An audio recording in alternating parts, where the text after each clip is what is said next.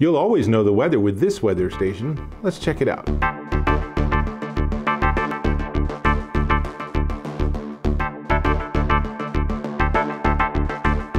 Dave Taylor here, and I'm checking out this. This is the Vucatimes W1 wireless weather station, and it's pretty cool, but what's really cool about it is the price. We'll get there in a couple of minutes, but let me start out by telling you it's a 5.8 inch, very colorful color LCD, and as you can see, it is dimmable, and when you get to the fourth level of dimming, it comes back and it's nice and bright.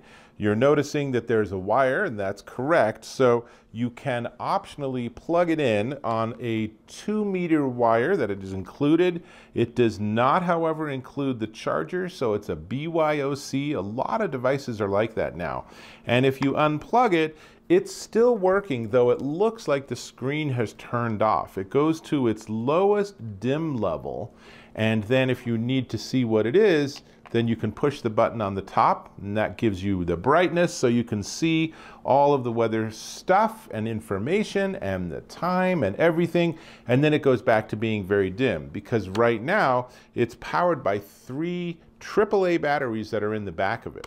Now you're probably wondering, all right, where's the remote sensor? And the answer is I have my remote sensor, which is included with the unit. The remote sensor is currently outside, which is where you want it, and it is in the shade in my house. And so here actually is a picture. It's under the eaves in my front porch. But obviously you want to actually sync the whole thing, get it all talking together, and that's how you can see that inside I have a very nice 73 degrees in the house, but outside it's 54 degrees. So let me give you a close-up of the screen and I'll give you a tour of all the different areas. The indoor temperature and humidity are on the left side. The outdoor temperature and humidity are on the right side. The time, the date, and the phase of the moon are central. And then in the lower portion is a expected weather for the day based on barometric pressure. And you can see that tiny trend says that my barometer is even, which means I shouldn't expect a weather event today.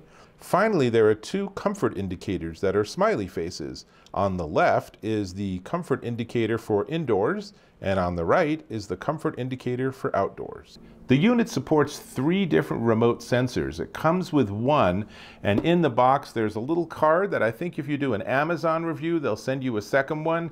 I know, they're not supposed to actually encourage you to do reviews. You should do them out of the enthusiasm you have for the product, but that's up to you whether or not you want to pursue that. You can get multiple sensors, and then there's a button that lets you step between the sensors. So you might have one like in your basement and another one outside, I suppose could work. It is a 328-foot transmission range, so you could put that sensor pretty far from the base unit. And for those of you wireless nerds, it's running at 433.92 megahertz, and it's an RF signal. So it gives you a good range. Indoor range is 0 to 60 degrees Celsius. Outdoor range is minus 40 to 60 degrees Celsius. That's a lot of temperature range. And humidity can go from 10% to 99%. So lots and lots of range and capabilities. Along the top is a ton of buttons. Here's a quick tour so you can see all of them. There is the set, which is brightness, and to be able to set configuration. You can set an alarm. You can access memory for alarms. There is a snooze button that also doubles as the illuminate screen button if you have it on battery only mode. And then you can have Celsius or Fahrenheit. You can change channels up and down when you're doing settings. And finally, you can set alerts for specific weather events. Now, obviously, it comes with a lot of features, so it's a little tricky to figure out. But fortunately, all that I had to do out of the box was I had to set the date and time, which was fairly straightforward, and then switch between Fahrenheit and Celsius, because I prefer Fahrenheit. You might prefer Celsius, which is the default. Super easy. Now, not much else to talk about, but let me turn off the camera, go and grab that remote sensor, and I'll show you something about that too. Here's the remote sensor, and it's not entirely tiny, but there's actually a little display on it, so that's kind of fun. So it shows you its temperature and its relative humidity. So you can put this somewhere outside where people can glance at it and they can get the temperature if they need. But of course, most importantly, it's communicating with the base unit. This is powered by 2 AA's and this is powered by 3 AA's. Not sure why they couldn't be consistent on battery size, but be that as it may, in the back, this is something really worth knowing. There are tiny little switches and stuff that let you switch this unit between Celsius and Fahrenheit and let you actually pick which of the 3 transmit channels you want to use. If you have more than one of these, obviously you need each one on a different channel so that it makes sense. Otherwise, you're going to get a whole lot of confusion when you're having multiple signals, possibly at multiple temperatures, coming in on the same channel.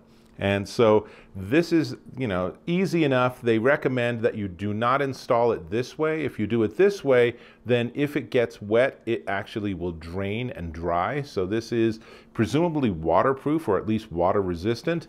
And there is a little inset on the back if you want to just put a nail somewhere and then just put it on a nail. Easy enough. So it's a really nice setup. It's really, really simple. I like these sort of things because it really gives you the ability to just glance and see, hey, what's the weather? What's the trend on the weather, right? Is it cold or warm outside? All of that, really, really nice. And what makes this particularly interesting is, like I said, that it's a really low cost item. Now, one more data point before we get to the price, and that is the size. This unit is 6.4 inches by 4.4 inches by 1.1 inch, has a built-in stand, which is very handy. You can adjust it. It also has a nail inset if you want to put it on a wall. If you do that, of course, then you're probably going to have to figure out how to do the wiring too, which might or might not be a hassle. And then this unit is 5 inches by 1.6 inches by 7.75 of an inch, 3/4 of an inch.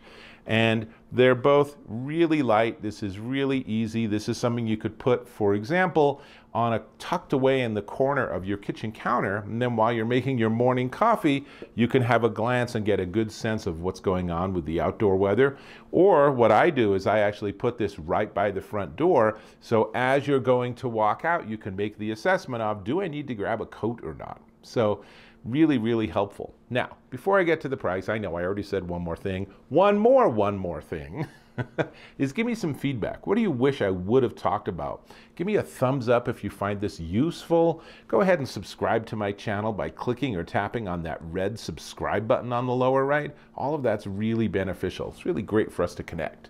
Now, speaking of connect, this is the Vucatimes W1 wireless weather station, and it is $26.99 at Amazon.com, and that $26.99 includes the remote sensor, and if you fill out that card and do what they ask you to do, possibility of getting a second remote sensor with no additional cost. So that's a crazy low price, which gets to the point that, it might not be entirely accurate. It might be plus or minus 5 or 10% even, but for $26.99, does it really matter? I feel like this gives you a really good sense. Is it scientific accuracy? Is it guaranteed to be plus or minus 0.1 degree? No, but for this price, it's a really fun way to get started, and it might be something that your kid would love having on their bedside table, because then they can start being a little tiny meteorologist and really get a feel for the weather and look at things like, how barometric pressure suggests that weather changes are coming and things like that. So really fun. If it was Christmas time, I'd say this would be a fun little Christmas like stocking stuffer sort of thing. You need a pretty big stocking for this box, but suffice to say, I'm a fan of this, and a lot of it is because of the price point. Don't expect it to be super accurate, but it's still super fun. So definitely worth checking out. I need to go get this back outside so I keep track of the outdoor weather, which means I'll have to catch you in my next video.